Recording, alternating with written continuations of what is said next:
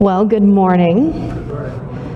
Well, this is a little bit, I might need a box next time if I pass the cut this time.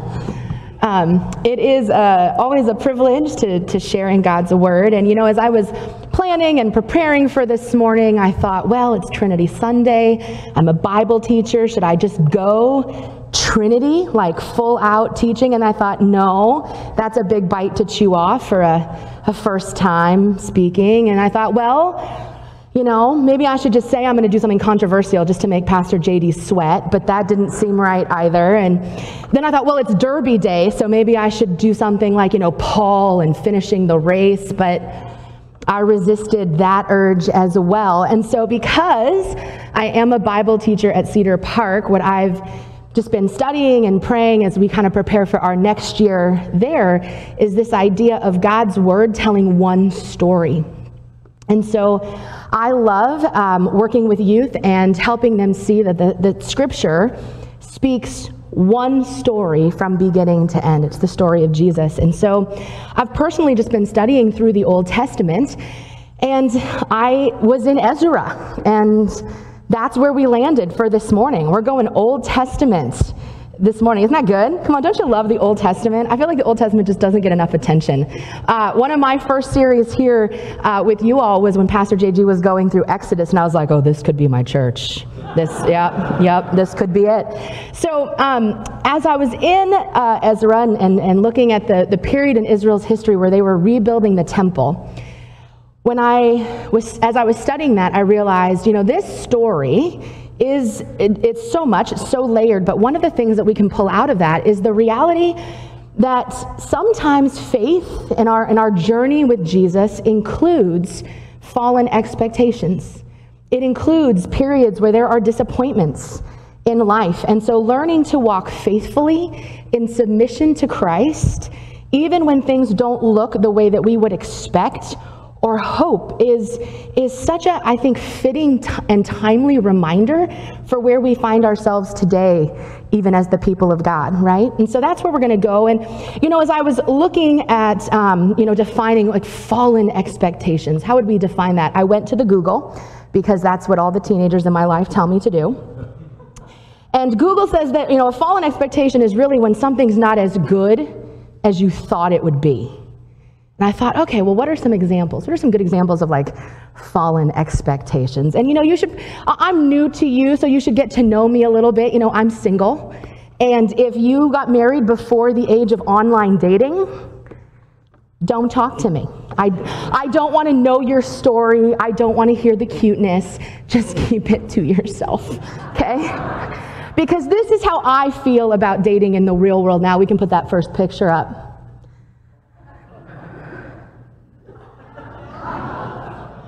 I mean, at this point in life, I don't want Prince Charming. I want the housework done for me, when you're young, and you're a girl, you're like, I want someone who I can talk about art with and who's so sophisticated. And I'm like, I just want someone who can fix something in my house when it breaks, right? Like, it's amazing how our expectations and our desires change over time. And then maybe Pastor JD, this actually might be where things get a little controversial, because the other example of fallen expectations I thought of was here. Now, I don't want to create any division, so I won't say where my fallen expectations came about with this series, but we can all agree that this is a pretty good example, yes? And so we can turn to the book of Ezra this morning, and we are going to read about a time of mixed reaction in the people of God. And as you turn there, either on your mobile device, or I know that there are Bibles there in front of you, a little bit of context here. Israel, the southern kingdom where Jerusalem was, it was destroyed by Babylon about 586 BC, and that included the temple. And then, as Israel is carried off into exile in Babylon, Babylon over time is going to eventually come to be conquered by Persia. And, we know from the biblical story that captivity was going to be about 70 years total. And so we're jumping into the story here of Israel's history. After some waves of Israelites have returned from exile, there's going to be some rebuilding. And here are some key players you might need to know. If you are recently married or expecting, keep these names in mind. So Zerubbabel, a governor. He's going to be kind of a leader figure. He actually was a descendant of King Jehoiakim, who was the king when they went into Babylon. So kind of some personal history there. We're going to have Ezra, who's a priest and a scribe. We won't meet Nehemiah in our section today, but he was also going to be a reformer that kind of fits into the same general time period. And we have Joshua, who is a high priest. So those are kind of the key players as we jump into the book of Ezra, starting with verse 7. Then they gave money to the masons and carpenters and gave food and drink and olive oil to the people of Sidon and Tyre, so that they would bring cedar logs by sea and Lebanon to Joppa, as authorized by Cyrus, king of Persia. In the 2nd month of the 2nd year after their arrival at the house of God in Jerusalem, Zerubbabel, son of Shealtiel, Joshua, son of Jozadak, and the rest of the people, the priests and the Levites, and all who had returned from the captivity to Jerusalem, began the work. They appointed Levites 20 years old and older to supervise the building of the house of the Lord.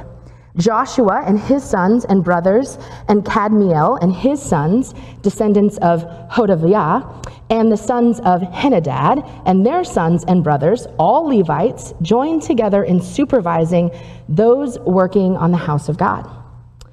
When the builders laid the foundation of the temple of the Lord, the priests in their vestments and with trumpets, and the Levites, the sons of Asaph, with cymbals, took their places to praise the Lord, as prescribed by David, king of Israel.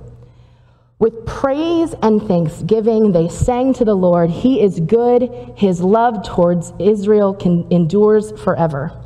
And all the people gave a great shout of praise to the Lord, because the foundation of the house of the Lord was laid.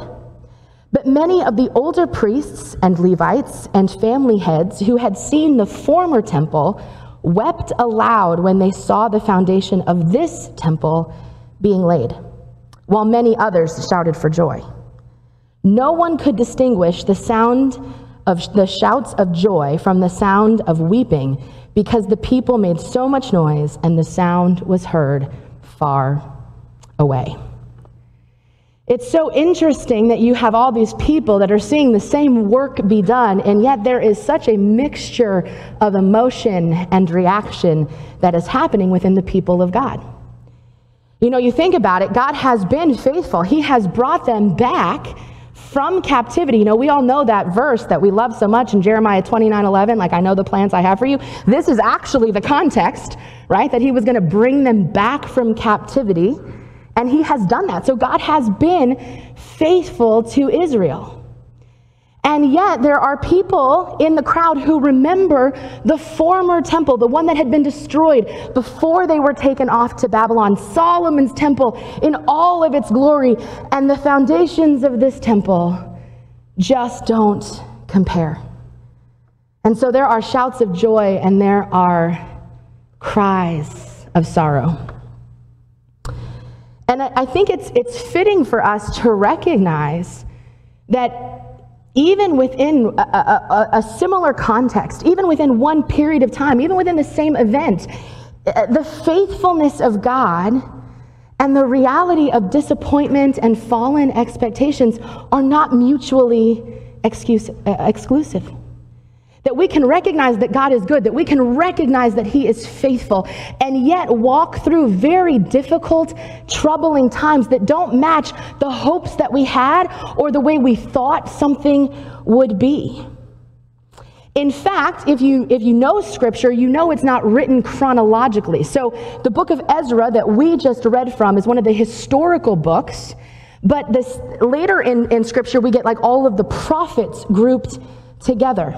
So what I want to do is I actually want to walk to another passage of the Old Testament from the book of Haggai and hear how God responds to the people in this particular moment. So we get the story here in Ezra, And then we get actually kind of a picture of God responding to the people when we read the minor prophet Haggai. And so this is from Haggai chapter 2, and we're going to read verses 1 through 9. On the 21st day of the 7th month, the word of the Lord came through the prophet Haggai. Speak to Zerubbabel, son of Shealtiel, governor of Judah, to Joshua, son of Jozadak, the high priest, and to the remnant of the people. Ask them, who of you is left who saw this house in its former glory? How does it look to you now? Does it not seem like nothing? But now be strong, Zerubbabel, declares the Lord. Be strong, Joshua, son of Jozadak, the high priest, declares the Lord. Oh, be strong, all you people of the land, declares the Lord, and work, for I am with you, declares the Lord Almighty. This is what I covenanted with you when you came out of Egypt, and my spirit remains with you. Do not fear.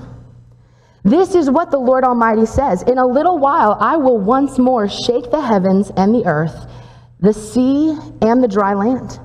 I will shake all the nations, and what is desired by all nations will come, and I will fill this house with glory, says the Lord Almighty.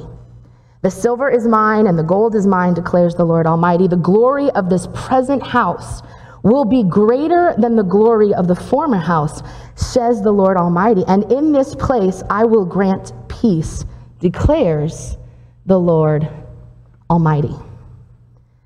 Now, isn't that interesting that God sees the discouragement of his people? He points it out. He doesn't tell them, hey, don't feel this way. He doesn't like demean the fact that they're recognizing that this is not the same, but he basically is telling them in this passage, remember me.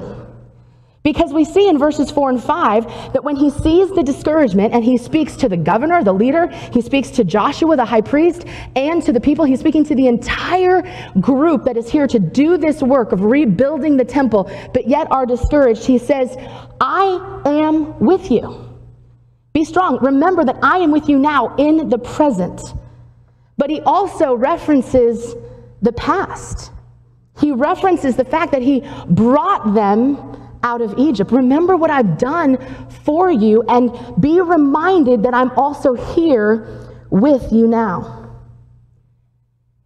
In verses 6 through 9 of that passage, we then see that he says, I'm going to shake the heavens and earth once more. Now, if you were with us when Pastor JD walked us through Exodus, that should be very reminiscent to the reality of Sinai and then what God was doing when he first covenanted with his people.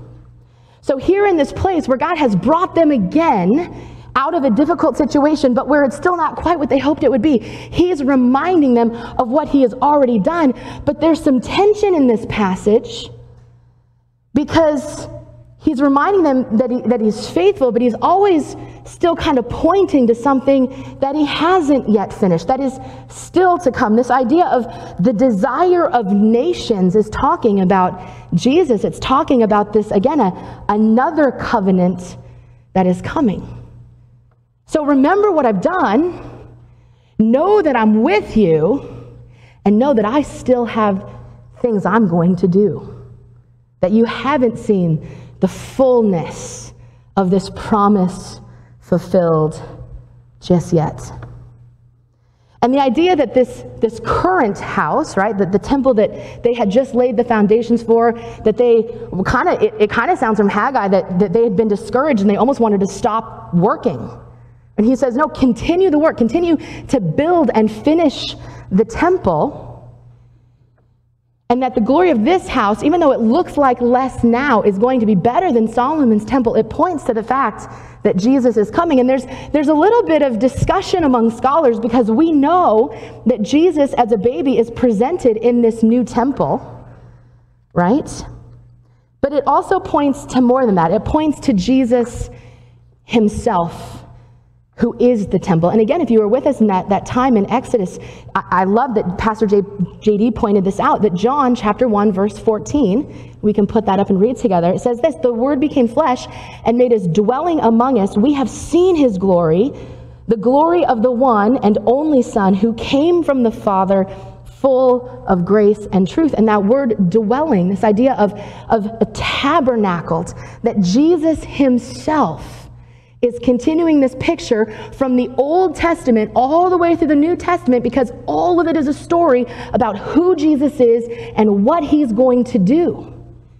And we get bits and pictures of his people in all the different points as the story progresses. We also see in John chapter 2 that Jesus calls himself the temple. Jesus answered them, "Destroy this temple, and I will raise it again in 3 days."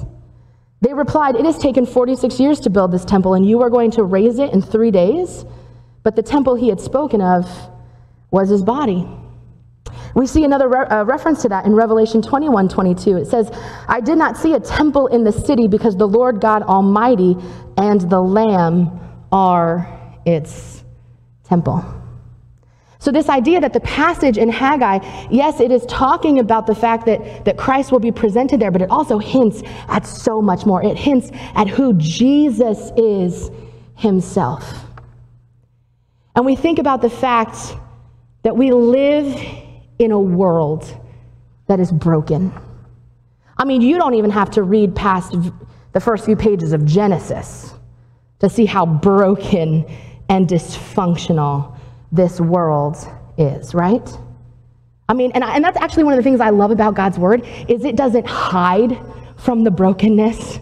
It doesn't try to put a Band-Aid on it and say, well, it's really not that bad. Actually, it is that bad. It's just that God is faithful and he is good and he has a plan. And he's not surprised by it. And he's working it out for his purposes. I find that comforting. Our fallen expectations will occur as long as we walk with Jesus, because we are walking with Jesus in the midst of a broken world. So we think about Israel being carried off, watching the temple be destroyed, being in captivity in a foreign land, coming back so hopeful, yes, seeing the goodness of God, and yet this just isn't quite what they had hoped it would be, because this is not the ultimate promise. Jesus is the ultimate promise. And anything that we put our hope in, our expectation in, apart from Christ himself, will lead to a fallen expectation. It will lead to disappointment. So that job that we pursue, that promotion, we get it, right? I mean, if success and wealth was where you found happiness and security and hope, then Hollywood would be the best place in the world. But I don't think that's necessarily what we see, right? This idea that Jesus is the ultimate hope. So God says to them, remember me, because I am with you. Remember what I have already done for you. It's interesting to me when we think about these two kind of bringing backs that God does in his people. You know, he delivers them from Egypt, and they're enslaved there, not because of their own sin, but for other factors, and God is working in that purpose, and there's some difficulty, but there's some things about that, you know, it wasn't the choice of Israel to be enslaved by the Pharaoh. It happened to them. But then we look at Babylon and the captivity that came, and that is caused by the fact that God's people did rebel, and that there was sin that just went unrepentant for so long. And God warned them, I'm going to allow this because of your sin, but I'm still going to bring you back, and there's hope in that. But if we look at these two situations of Israel, I think we see a lot of similarity to the suffering in our world even today. That there will be pain and suffering that you walk through that is of no choice of your own. We live in a fallen world. Things happen. And there's pain, and there's suffering, and there's grief. And God does redeem it. The hope is, and the promise is that God will redeem that. There is also suffering and pain that is brought about sometimes by our own choices. And yet God says, I can redeem that too. So out of both of these scenarios, God points to the fact that he is the ultimate Redeemer of every circumstance. So he says, hey, know that I'm with you. Be encouraged by what I've done. But know that you're still waiting You're still waiting because I've got more to do. And friends, while they were waiting for the first coming of the Messiah, we find ourselves at this part in the story still waiting for his return. The hope of ultimate redemption. That Christ is coming back. But in the meantime, I think the words that are spoken here to Israel are so fitting for us today. I am with you. I've been faithful in the past to my people. I still have promises to fulfill for my people. But right now, I am with my people in your brokenness and in your sin. In your times of celebrations. In your disappointments. That I am with you. And so I think we find this morning that there could be parts of the people of God that are in, like those who were shouting for celebration at the foundation being laid, that they find themselves in a season of celebrating what God has done. That is certainly true watching the profession of faith this morning of our young people. I mean, church, there is no greater exciting factor than seeing young people who say, I'm going to follow Jesus. This is my faith. I own it. Come on, that's a celebration.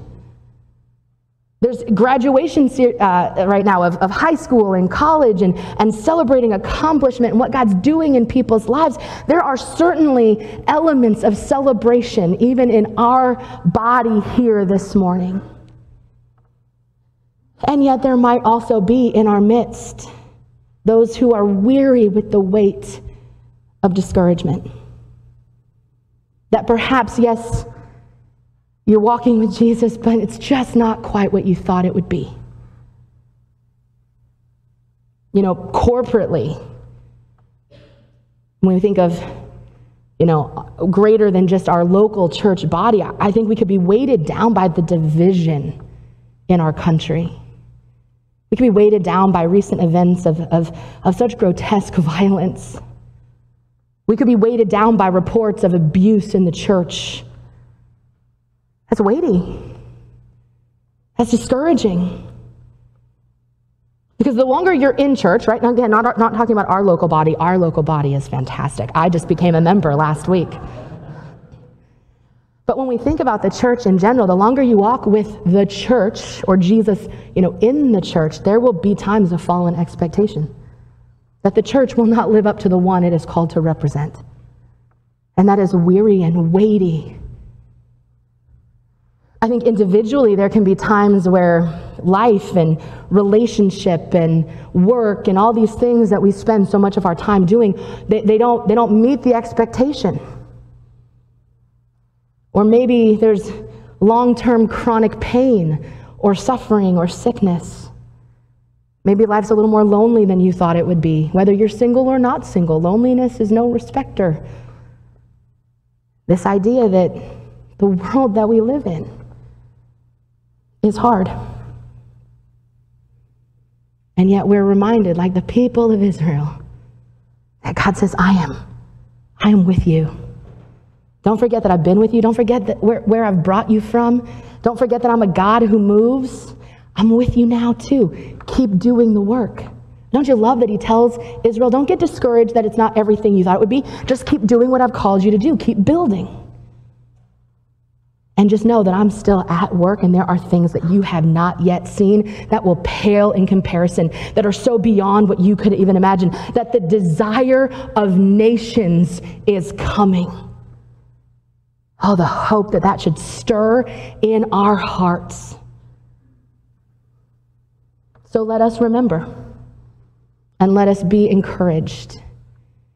And if you are in a season of discouragement or fallen expectation, as you get to know me, you'll know a little bit about my story, but I was in an accident about 10 years ago, a little over 10 years ago now. And so there has not been a day in that 10 years that I have not been in physical pain.